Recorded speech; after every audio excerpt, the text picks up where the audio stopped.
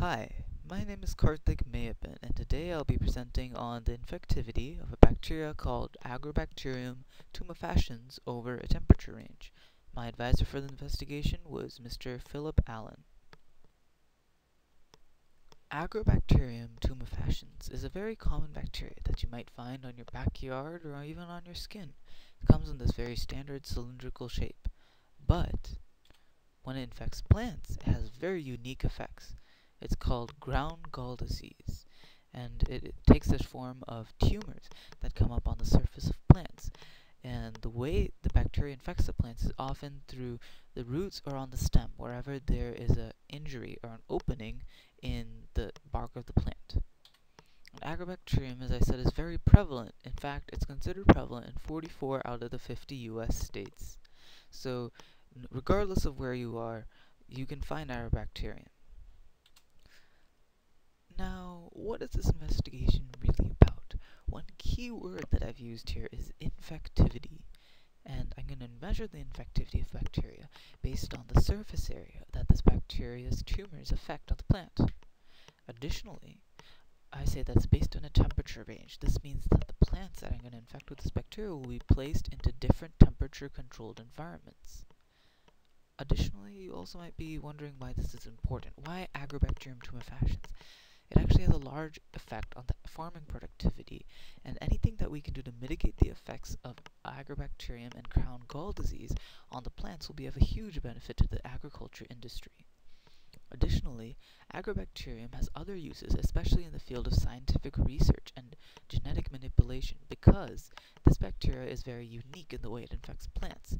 It in fact acts like a virus because it uses part of its genome to insert into the plant cell's genome in order for the plant to have the correct instructions to produce the food that the Agrobacterium uses. Also, I have a hypothesis that the infectivity will be placed over temperature on a bell-shaped curve. What this means is that infectivity will be very high in a certain range, and outside of this range it'll start to wane off very quickly. I expect this because this is how most bacteria's infectivity is measured, and this is very common. I had several challenges in the course of this investigation. First, I had to find the right plant. It had to be fast-growing and easy to infect. And first I tried potatoes, but the potatoes were too easy to infect. They started molding. And then I moved on to mint because I had some success with growing mint in my backyard. But unfortunately, mint doesn't grow too well in the middle of winter. And it's very hard to infect because of its thick stem. Finally, I settled on radishes because they grew from sprouts in just a couple days, and then they had very tender stems, making them very easy to infect. Additionally, I had to obtain the bacteria. Because it was potentially harmful, I had to go through the government, and this was a huge hassle because the government didn't exactly want to let a high schooler play around with infectious bacteria. Also, controlling the environment was hard because I didn't have top-of-the-line incubators, so I just had to tinker around with them for a bit before I was able to make them settle on a temperature. Then, I had to prepare for an inoculation, which is the fancy way of saying infecting the plants. First, I had to grow the radish sprouts and then plant them in planters. And then I had to infect the petri dishes, which I had prepared with nutrient agar, with the agrobacterium, which came in a test tube, in order to produce enough to use in the experiment. Then I had to infect the plants by using a scalpel to scrape away parts of the stem, and then using an infecting needle in order to inoculate the plants. Finally, I had some results. As we can see here, at 20 and 25 degrees, the plants had enormous tumor growth. One key difference between the 20 and the 25 degrees Celsius plants was that at 20 degrees we had large tumors, but not that many of them. At 25 degrees we had a lot of small tumors, and this aggregate proved to be greater in the long run than the 20 degrees Celsius plants' tumors. And then at about equal rates we have 10 degrees Celsius and 30 degrees Celsius plants, at about 0.5 millimeters squared total of tumors. They both had very small tumors, and at 35 degrees Celsius we had no tumors, and we'll see why in a second. And here we have a different representation of the results. I use this representation in order to better show the bell-shaped curve. And we can see that the maximum amount of tumor growth occurred at the 20 and 25 degrees Celsius range. It's very clear here, and you have a general bell-shaped curve.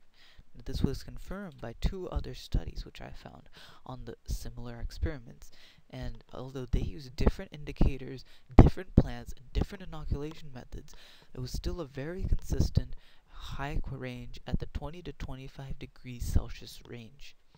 And so I believe that these experiments help to confirm my results. Finally, here are some pictorial results to help you visualize what the tumors are really like. Now at 10 degrees we can see a small white film, which is in fact the tumor. At 30 degrees we have minimal tumor growth in the form of very small white dots. So these are in fact the tumors that you see around here. At 35 we have very striking results, that the plants were not able to grow, and so because the bacteria depends on the plants for its nutrient and food, it was also not able to produce tumors. And here, these two are the real winners of the experiment.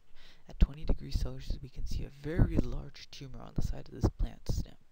And keep in mind that this stem is actually much larger than any of the others. This is almost a full centimeter in diameter. At 25, we can see many small white dots, and these are similar to the white dots that you saw on the 30 degrees Celsius plant, except there are many more of them. And so this makes it apparent that the 25 degrees Celsius plant had more tumor growth. Finally, we have comparison between the 20 degrees Celsius plant and the 35 degrees Celsius plant. And you can see that the plants at 20 degrees Celsius had much more growth. They are huge leafy plants compared to the absolutely withered and dead plants that you see at 35 degrees Celsius. These are some of my works cited, and I want to thank you for listening to my presentation on the infectivity of Agrobacterium tumefaciens over a temperature range. I hope you learned something today and enjoyed this presentation. Bye.